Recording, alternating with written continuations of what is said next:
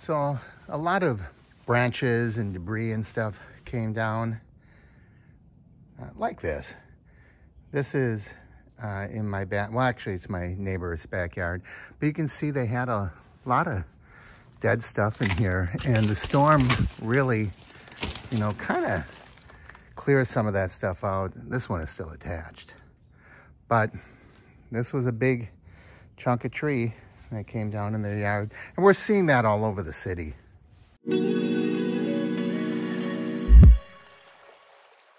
I'm kind of happy about some of it. You can see all of these pieces. And they came off of my palm tree. And that stuff, I think, looks kind of messy if it doesn't come down every now and then. And look who's watching me in my backyard. Hi, Callie. Hi, Max.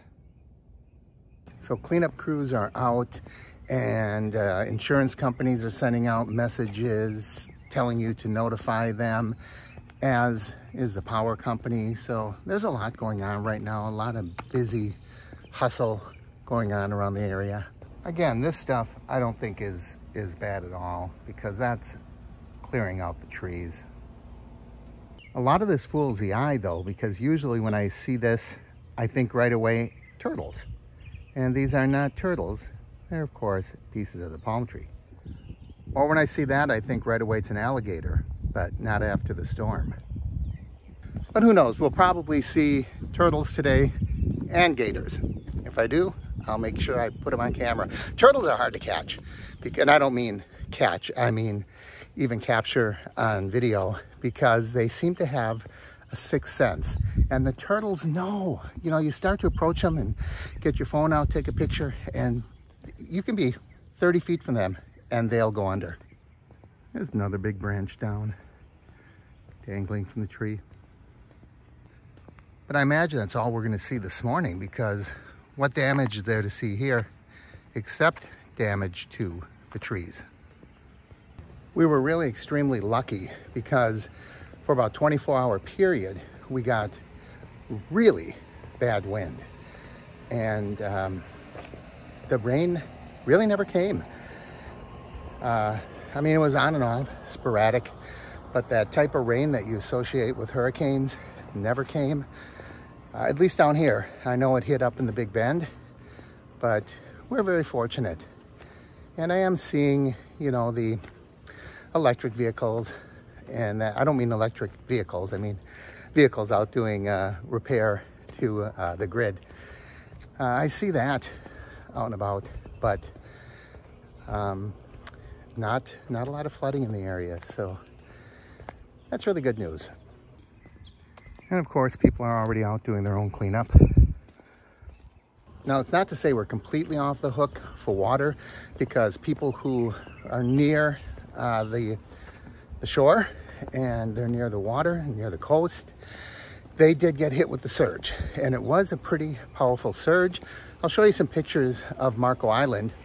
I'm seeing a lot of docks and things, sidewalks underwater. I haven't heard a lot of reports of a lot of damage to homes.